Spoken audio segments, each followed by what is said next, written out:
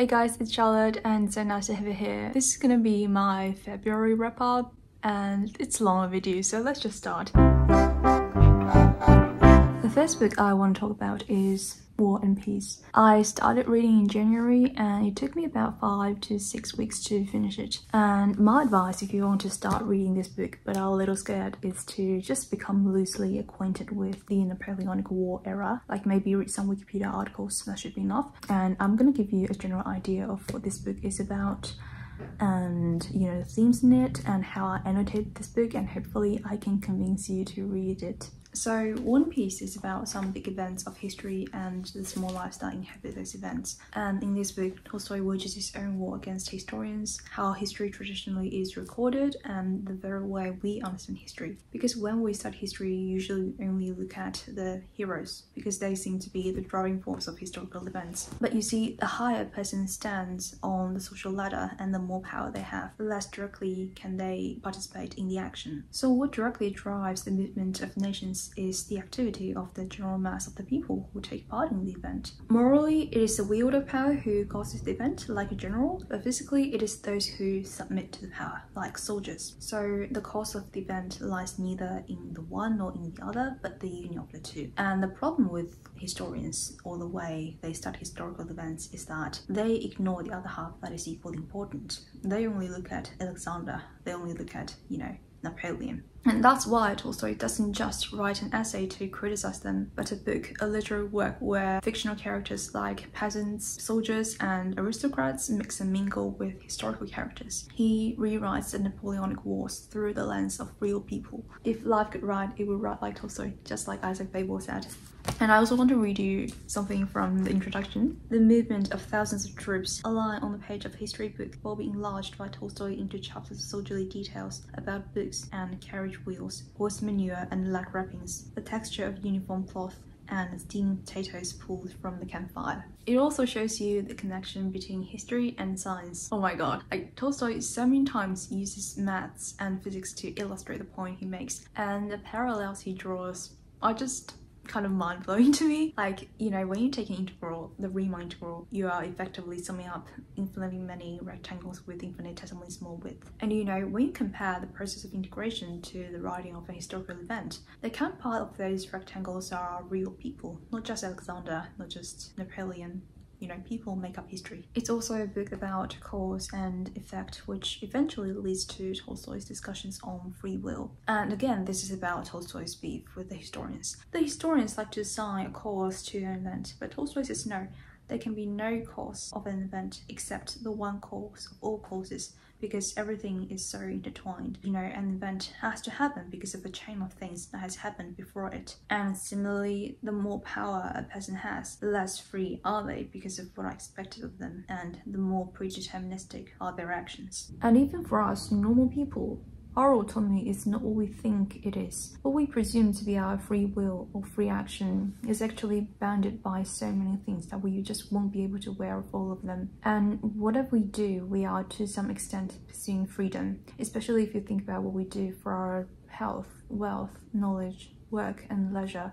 We are all slaves in our pursuit of freedom. It's also a book about death and how one should look at death. I picked up this book mainly because someone very close and very dear to me passed away a few months ago, and I just, needed some help and some guidance on this matter. I was just thinking the other day that when we look at a dying person, apart from the sorrow and pain that we feel, we are ultimately sorry for them because they soon won't be alive, and because we are living and we all know how great it is to be alive. But after reading One Piece, it just strikes me that how can I be sure that death is inferior to life when I have no idea what death is? No one, absolutely no one alive can know fully what death is. People like morticians and forensic pathologists have seen many dead bodies, but never once have they seen death itself. And death is just something that I will eventually have to experience and go past it. But for now, I don't know what death is. And how can I say it is evil when I only have prejudice against it? And it also seems insulting to the dead to think that I'm in a state superior to theirs. Also, two death scenes in this book, and also Tolstoy's The Death of Ivan Ilyich, made me realize that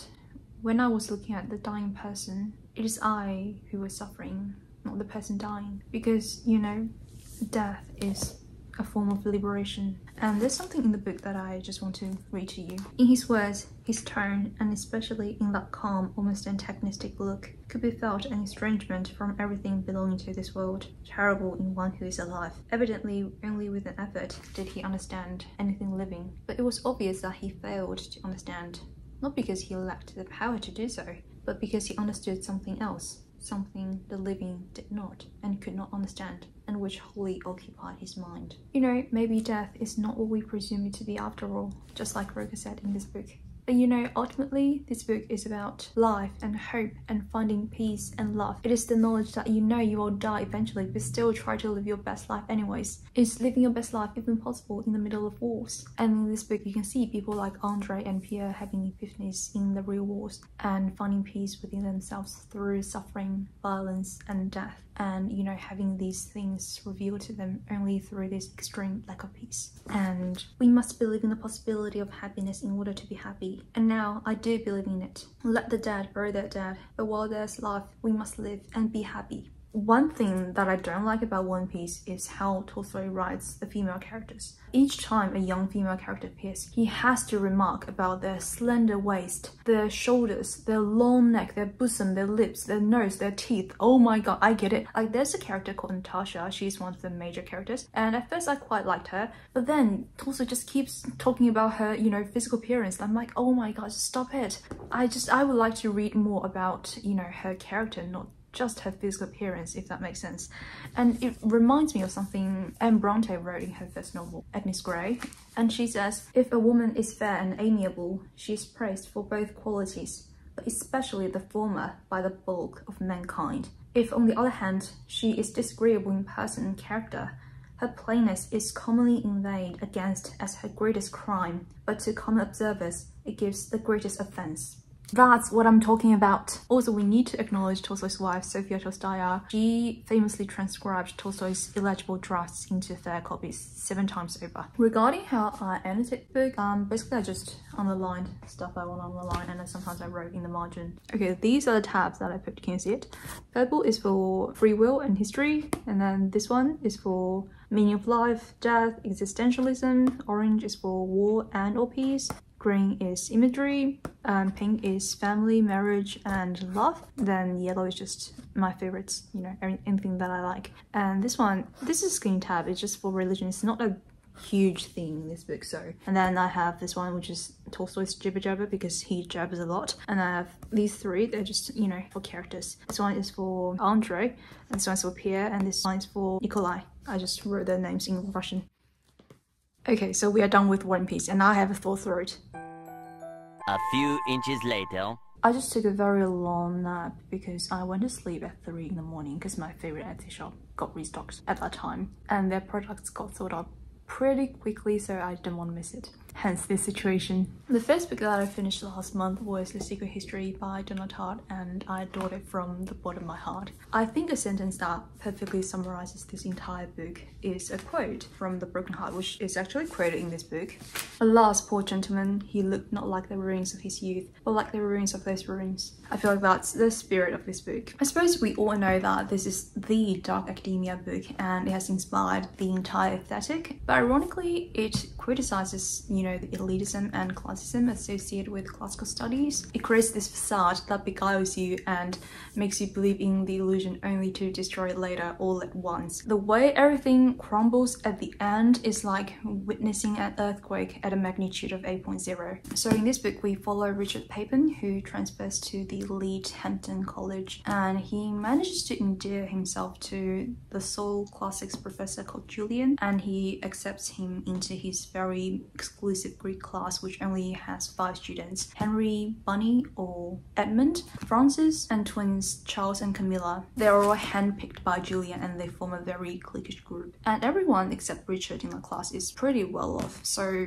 Richard is really insecure about his background and he lies about it all the time in order to fit in. And the story opens with the 5 students' murder of Bunny. It's basically Richard years later reflecting upon the situation that led up to their murder. And about half the book deals with the murder and another half the psychological effect and repercussions that follow. Anyways, I already did a reading vlog on this one, so I just want to talk about my favorite character, Henry Winter, and there won't be any spoilers. So Henry is an interesting character. He is completely indifferent to other people's feelings and his actions are solely driven by aesthetics. Everything he does follows that one maxim, that of aestheticism. Other than that, he is completely oblivious because he doesn't care to understand anything not aligning with his worldview. For him, to commit the murder is to fulfill a higher purpose, so he isn't really perturbed by the death of Bunny. He is incapable of realizing that it is actually an evil thing because to him it couldn't have been evil. He is pursuing his ideal and what is right in his mind must also be just. So that's why I think it's impossible to say if he is a good or bad person because what he pursues, aestheticism or beauty, is an amoral thing. And in the picture of Dorian Gray, in the preface, there's a paragraph that says,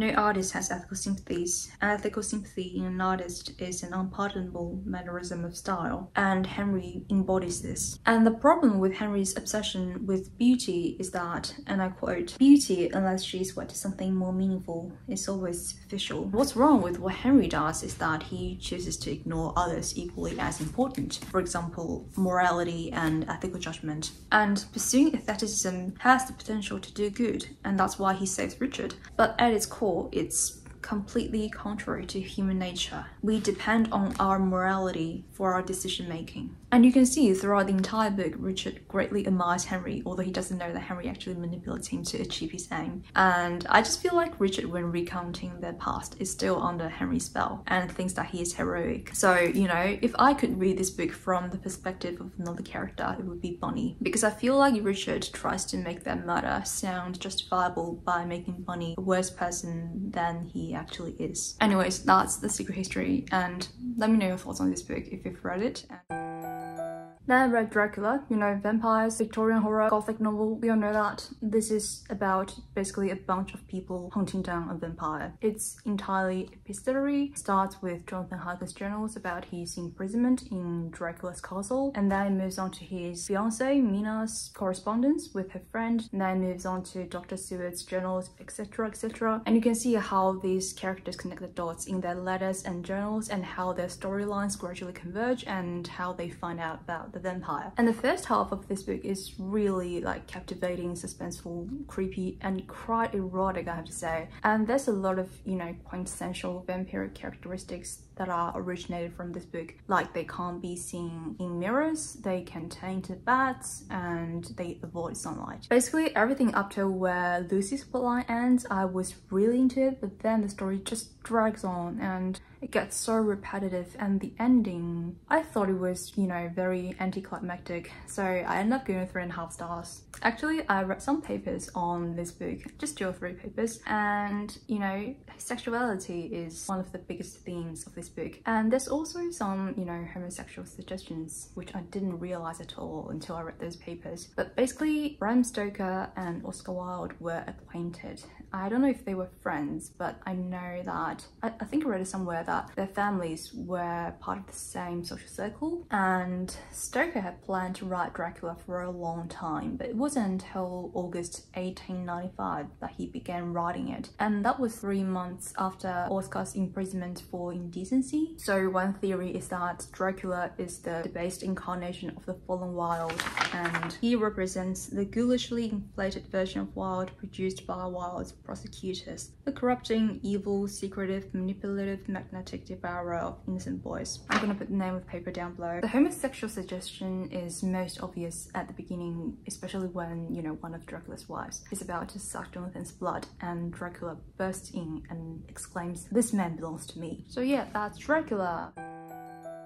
And then I read The Bell Jar by Sylvia Plath, which is her only novel. And in this book, we follow Esther Greenwood as she descends into mental illness after her internship in New York City. And Esther's experiences, her internship, her depression, parallel Plath's own life. And this book was definitely hard for me to read because I also had depression. Some part of it was just a bit triggering for me, but overall I'm quite glad that I finished it because it gives voice to my dark and bizarre thoughts that I couldn't have said when I was depressed because I knew they would creep people out. And those thoughts really drove me crazy, and sometimes I had to call Lifeline in the middle of the night just, you know, to ask for help. And so, you know, some part of this book really hits home. And Plath herself even wrote about the book that I think it will show how isolated a person feels when he's suffering a breakdown. And the title of the book, The Bell Jar, is a metaphor for how Esther, or Plath herself, feels during her depressive episode. She feels that she is trapped inside a bell jar and suffocated. The story has an open ending, and we don't know if Esther's condition has truly improved and if she's going to return to university. And given the mental state Plath was in when she finished writing the book, I think it makes sense.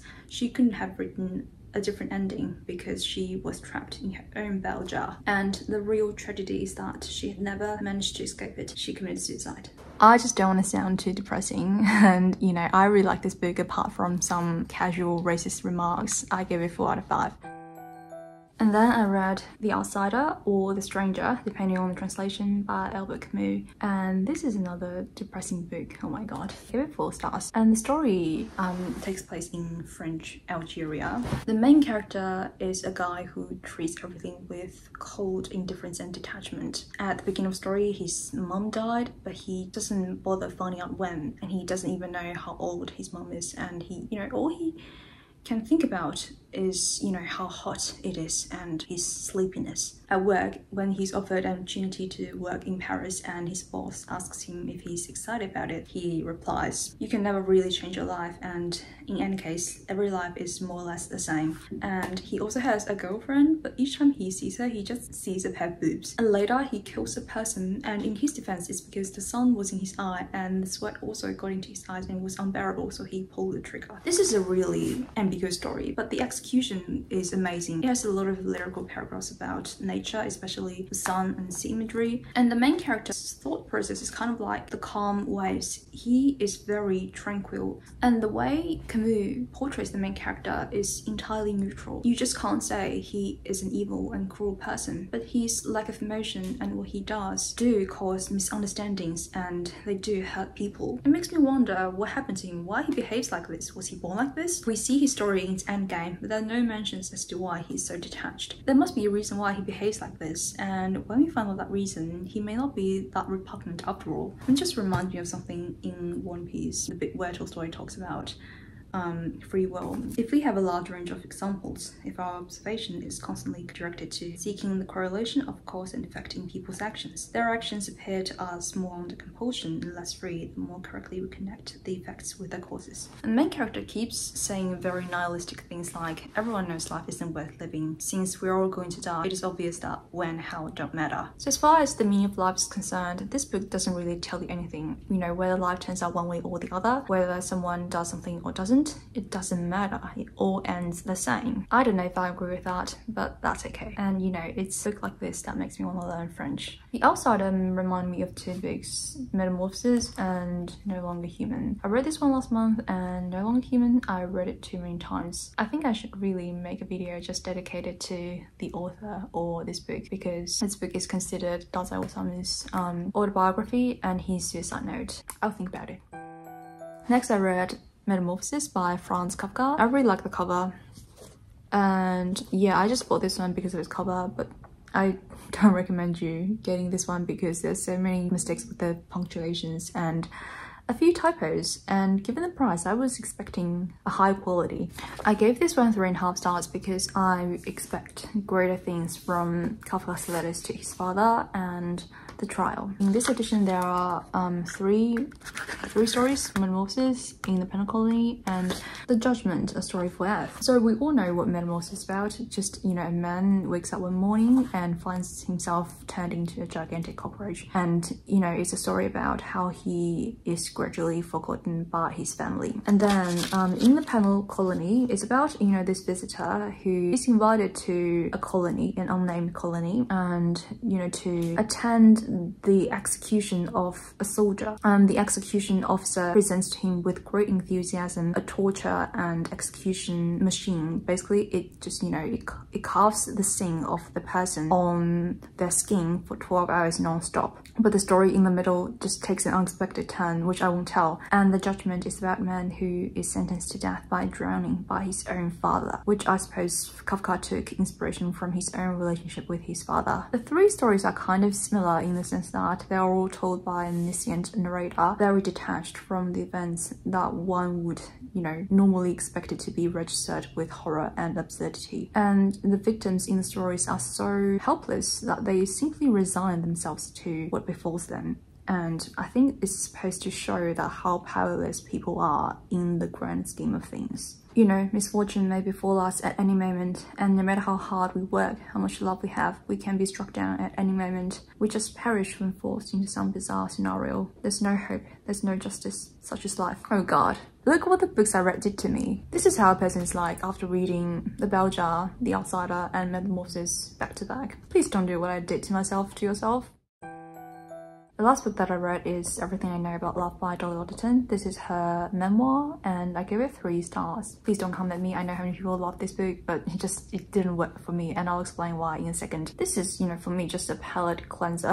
After reading a bunch of depressing books, I need something just, you know, light. And it's about everything she has learned about love from her long-term female friendships. It deals with her alcoholism, struggles with her romantic relationships, too much dating, too much casual sex, her existential crisis, and her fear of turning 30. You know, in terms of personality, I am the exact opposite of the author. I'm an INFJ, by the way, and, you know, growing up, I was just practically mute all the time because I was really shy. I'm less shy now, but still I won't go to bars or go clubbing because I just don't feel comfortable being surrounded by strangers. And I would say most of the time I am fine with and fond of my own company. So that's why I think many things in this book doesn't, you know, apply to me. So that's why I gave it 3 stars. But yeah, that's pretty much this book. And that's it. Thank you so much for watching and happy reading. I'll see you soon.